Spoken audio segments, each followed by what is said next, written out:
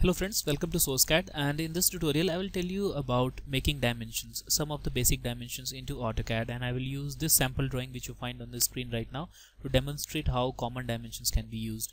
So you know what the dimensions are. These are the annotations which are added to a drawing and they are very important. So let's just start making those dimensions. So you can apply dimensions using this annotate panel on the home ribbon, or here are the dimension tools, or you can directly go to annotate ribbon also. So I'll use annotate ribbon, and on this annotate ribbon here you will find dimensions. So I will use most of the common dimensions in this tutorial, and other dimensions will be covered in next tutorial. So let's start with the linear dimension. The first dimension is linear.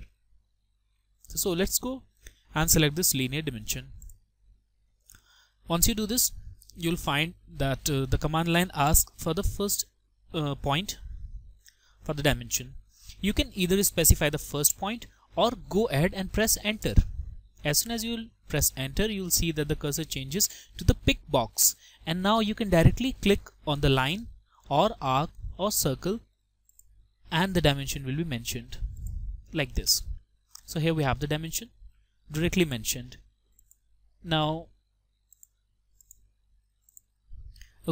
let's apply this method again. So I'll go to linear and this time press enter, and now click on this circle, and you'll see that the linear dimension of the circle is applied directly.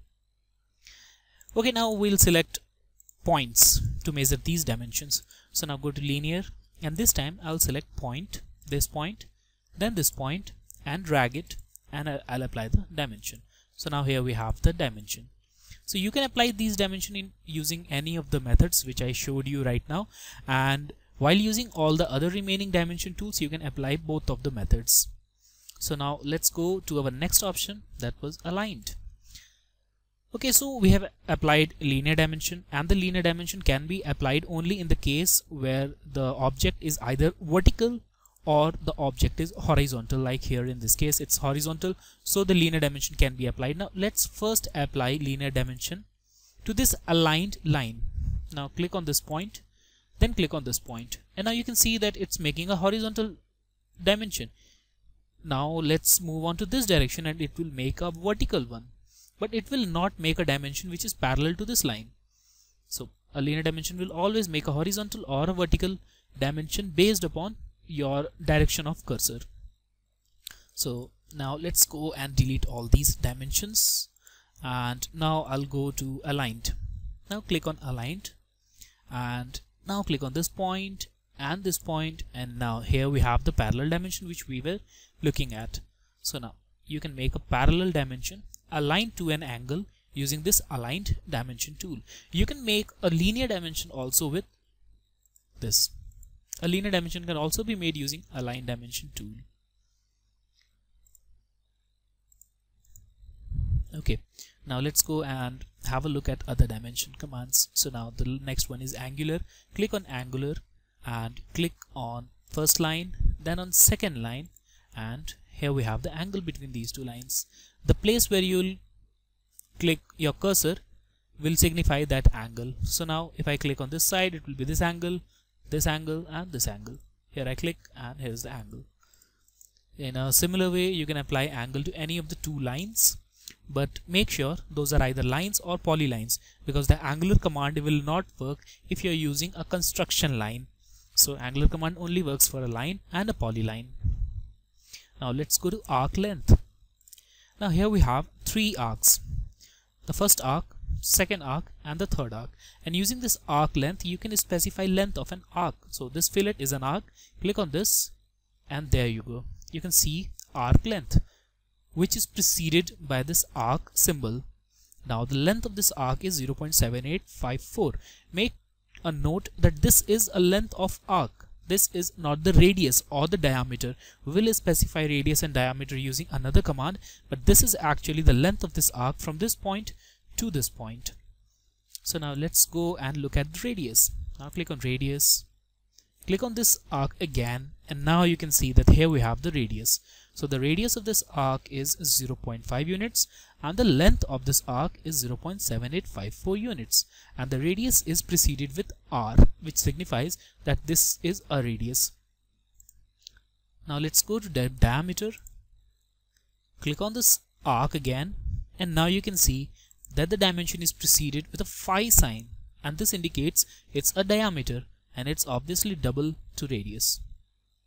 You can use these two tools on any of the objects which we have here, like this circle, or you can use it on this arc as well. So now let's go and erase all of these. We don't need it now. Okay, so you have seen all these commands, and I will look at these two options, jogged and ordinate, in our next tutorial. And now let's go and have a look at continue and baseline dimensions. For continue dimension, I'll first make a default dimension, and here I have made a dimension.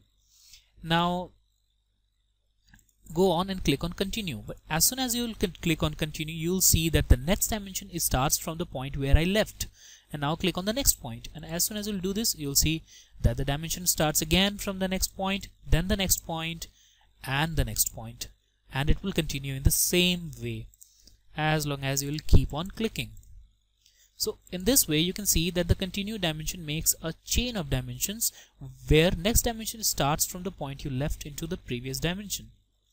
So now let's go and change it, and now I will make the baseline dimension. For baseline dimension also, you first need to make a dimension, and the first point where I click becomes the base point.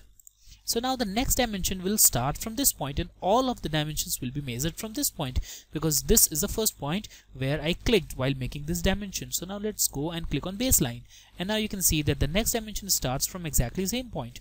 Now click on the next point, then on the next point, and the next point, and now you can see that all the dimensions start from that point.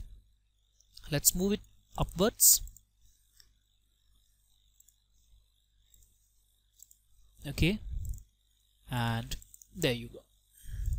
Now you can see that all the dimensions starts from a single point, and they'll follow this baseline.